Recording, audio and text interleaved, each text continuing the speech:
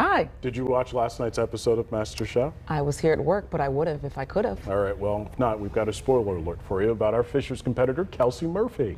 Last night was the first mystery box challenge.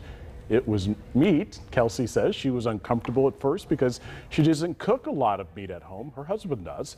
She put together a great dish, though, and actually landed in the top 3. She has now been in the top 3 for 2 different challenges.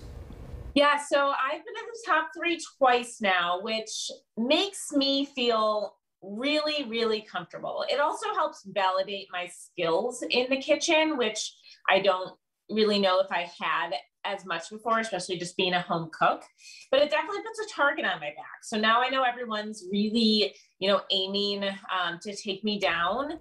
Well, next week, Kelsey and the other contestants have to get creative in a pasta challenge. We'll get a preview from her next Wednesday on the Fox 59 Morning News. And don't forget to cheer Kelsey on every Wednesday night on MasterChef Legends.